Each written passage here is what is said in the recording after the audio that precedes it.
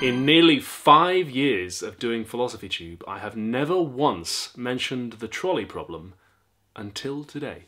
Part 1. 99 problems, but a trolley ain't one. Self-driving cars. Apparently, they're going to be big. The cars themselves will probably be of all different sizes, but as a phenomenon, they are going to be huge! And so are the ethical implications. In researching this episode, I read a lot of articles about the ethics of self-driving cars.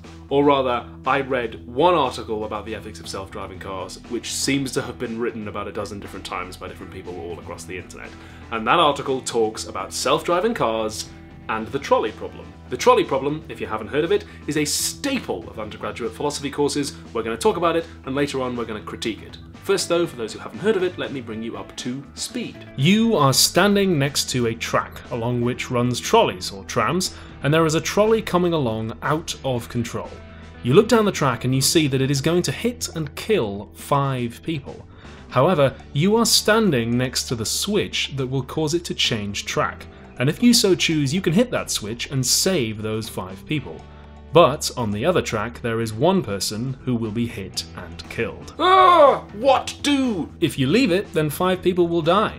If you change it, then only one person dies, but you have chosen to deliberately kill that person rather than let some people die. Is it better to save the many, or to obey the rule that you shouldn't deliberately kill people? Is there a moral difference between killing and letting die? Or is there some third option or decision-making process? These are the questions that the trolley problem is supposed to provoke, and there are millions of different versions. Sometimes the one person is also terminally ill, sometimes the 5 people are all violent criminals, or they're old, or they're young, or they're Nazis, or whatever. That's when the trolley problem becomes trolley problems. Part 2. Too fast, too curious. If you're very clever, you'll already have seen how this is relevant to self-driving cars. Sometimes, not often, but sometimes, in real life there are no-win scenarios like the trolley problem, and human drivers, when they encounter them, just have to make a split-second decision. But because a self-driving car has to be programmed ahead of time, something like an answer to something like the trolley problem needs to be arrived at by programmers before the no-win scenario even comes up. So here's the first challenge. Imagine that we're programming a self-driving car together. We're the philosophy and ethics team that's been brought in to consult the manufacturers. And we've got 2 options. Do we tell the computer to behave as a human driver would? There's a picture of a human driver. Or do we tell it to behave as we think a human driver should? You might prefer the second option. After all, we already want self-driving cars to be more efficient and safer than a human driver. Why not also more moral than a human driver? But that's tough, because that means that we need to actually sit down and solve the trolley problem. So the other option is that we tell the computer, just do whatever a human being would do. We take a bunch of drivers, we put them in simulations of accidents and no-win scenarios, we record what they do, and we tell the computer, just do that. That way, the computer should at least be no more evil behind the wheel than a human would be, presumably. That may not actually be what people want, though. According to psychologist Daniel Kahneman, people prefer a negative outcome to be the result of a human making a bad decision, rather than a negative outcome of the same value to be the result of a computer just making a statistically bad call. We prefer having someone to blame, even if that means we'll be blaming them more often. For instance, in certain circumstances, medical diagnostic algorithms can be more accurate than GPs, but even when told that, patients tend to prefer a human doctor to do their diagnosis, because if they get it wrong, there's someone to blame, and it feels like something can be done. If the computer gets it wrong, then it's just a brute fact that 0.2% of the time or whatever it farts out the wrong answer, and there's nothing you can do, which isn't as comforting. There might be some other problems with asking autonomous vehicles to imitate human behaviour too. Can our practical, ethical decision-making principles be expressed as the kind of hard and fast rules that a computer requires? The philosopher Herbert Dreyfus thinks that they can't, and that's why I said that computers would presumably be no more evil than a person. Dreyfus thinks that we don't make decisions according to ironclad rules the way that computers do. We can model human behaviour using an algorithm, but being able to model something using an algorithm isn't the same as that thing actually being run by an algorithm. You can predict the weather using an algorithm, but the weather is not governed by an algorithm. Maybe our practical ethical decision-making in an emergency, like a road traffic accident or a trolley problem, isn't actually consistent. We know that things like implicit bias exist, and that human decision-making can be affected by all kinds of stuff, like what kind of mood you're in, and whether you had a cup of coffee this morning, and stuff that, philosophically speaking, shouldn't be relevant. Which means that if we try to find these principles in a simulation and teach them to a computer, we may not be able to find them. Or worse, we might find bad principles and hand them on. PBS Idea Channel have already done great work on how machines and algorithms can inherit bias, even racism from their human creators, because technology is created by us, and it reflects our ideas and values. Having reviewed the literature, I think there's a real risk of ethical complacency here. For instance, this article in IEEE Spectrum by Noah Goodall says, "The ethics of road vehicle automation is a solvable problem. We know this because other fields have handled comparable risks and benefits in a safe and reasonable way. Donated organs are distributed to the sick based on metrics based on quality-adjusted life years and disability-adjusted life years, among other variables, and the military draft has added exemptions for certain useful professions such as farmer and teacher." And I don't know if I missed a memo or something, but last time I checked, the ethical issues surrounding disability, quality-adjusted life years, medical resources, and military conscription have definitely not been solved. I mean, I haven't checked Twitter since this morning, so maybe they have recently, but the idea that we can just look at how other people tackle ethical issues and then apply them to this presumes that those other ethical issues have in fact been solved. It also assumes that ethical issues can in fact be solved, rather than just approached.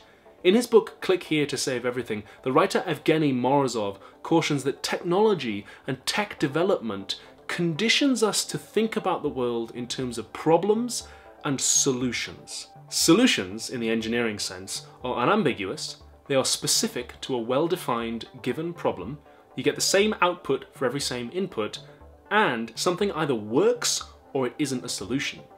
But some problems aren't like that. They can't be solved. They will always be ambiguous, context-dependent, to a degree relative perhaps, and have pros and cons to every move that we might make, which might even cause us to reconsider how we visualize the problem. Crime is an excellent example. We won't ever solve crime. If we were to totally eliminate crime altogether, then that would be horrible. We'd have to be living in some sort of totalitarian society. And sometimes crime can be good, even morally necessary. Crime arises from very complex social conditions, some of which we want to keep. And so we can't really solve it. We can just approach it and weigh the pros and cons of our approaches.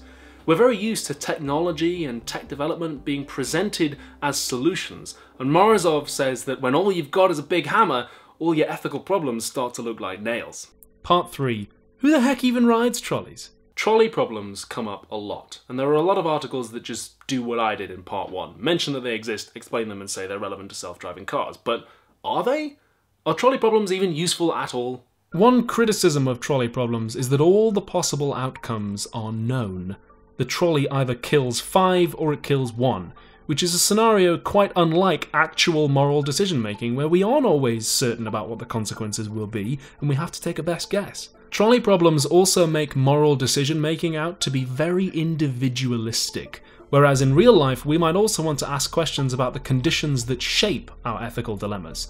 In their article, The Trolley Problem Will Tell You Nothing Useful About Morality, Brianna Rennicks and Nathan Robinson write, "We should spend far more time inquiring into the trolley company's lackadaisical attitude to safety precautions, and whether it's morally justified to cut down on voluntary brake inspections in order to decrease operating costs and maximise quarterly profits." Obviously that quote is a little bit facetious, but the point is, sometimes how we arrive in an ethical dilemma can be just as important as, if not more important than, the ethical dilemma itself. For instance, at time of filming, in this very city, the autonomous nation of anarchist libertarians, or ANAL for short, have taken over a £15 million mansion in Eaton Square. The mansion belongs to a Russian billionaire who owns, I think, 4 or 5 mansions in the UK, and it's been empty for months. They've taken it over and converted it into a homeless shelter. Technically illegal, but doing something nice for somebody else. Ooh, isn't it a philosophical dilemma? Philosophy class 101. Write 500 words on this decision and put it on my desk on Monday morning. But hang on a minute. Let's think about the background ethical conditions. You telling me there are empty houses and homeless people? Why? How did we get to that situation? Why do people become homeless in the first place? You see how the original question, like the trolley problem, takes the elements of the question as a given, and by focusing just on that individual decision, we can miss some of the richer issues that surround and create the question itself. In a similar vein, the trolley problem also presents a scenario in which doing the right thing, whatever you decide that is, doesn't cost you anything materially. Whereas in real life, it might turn out that the right thing to do is the less profitable thing to do, at least some of the time. Concerns like this lead Renix and Robinson to say that this makes the trolley problem the perfect philosophy question for the neoliberal era, since it reduces everything to individual choice and tells us there is no alternative to existing power structures. So what are the background ethical issues of self-driving cars? Well, the ethics of the companies that make them, for one thing. Uber, for instance, has broken the law in California by illegally testing self-driving cars on public roads, according to the Attorney General. Uber's whole business model is to exploit loopholes in labour laws to dominate the transport market in major cities across the world, flooding them with underpaid, exploited drivers to smash the competition whilst dodging or just breaking existing regulations. When they've done that, they'll fire all of their drivers and replace them with self-driving cars to make all the money in the world. You know how Uber keeps trying to say, oh, our drivers aren't employees, they're independent contractors. Yeah, that's because if you were legally an employee, you would have some rights when they eventually replace you with a self-driving car, and they don't want that. They want you to build Uber into a global brand, but then keep all the profit you make them for themselves. Here's another important background ethical question. Let's say there's a human driver driving along and a kid runs out into the road. The driver swerves to avoid hitting the kid, mounts the curb and hits you. You're a pedestrian just walking along minding your own business when bam. If you want to, you can take that human driver to court. You might not win, but you can hold them accountable. You can require them to stand up in public and defend that decision. So let's imagine that instead of a human driver, it's now a self-driving car. If you think about it, it's the same scenario, except the decision to swerve and hit you was made months ago by some computer programmer who programmed the car to weigh risks and outcomes in that way. Remember, they're not really autonomous vehicles, they're just unsupervised. They're not really driverless, they're just pre-driven. Can you take the computer programmer to court, or the company that made the car? Because if you can't, then some software company has just been given the unaccountable power of life and death over you. Now that is a f***ing trolley problem. We've departed somewhat from trolley problems, so are they really useful? Useful for what? Useful for deciding what we should do? Arguably not. Useful as a realistic simulation of genuine ethical dilemmas? Yeah, arguably not. Useful for revealing people's inner moral instincts? Yeah, maybe. Useful as a teaching tool for comparing various ethical theories and as a scaffold for introducing you to the ethics of self-driving cars? Definitely. And in the spirit of Evgeny Morozov, I'm not going to conclude by offering a solution. I'm just going to leave you to discuss your various approaches in the comments. Patreon.com/philosophytube is what allows me to pay rent and make the show. Please take a minute to sign up and give whatever you can. Alternatively, paypal.me/philosophytube is where generous folks can make one-time donations.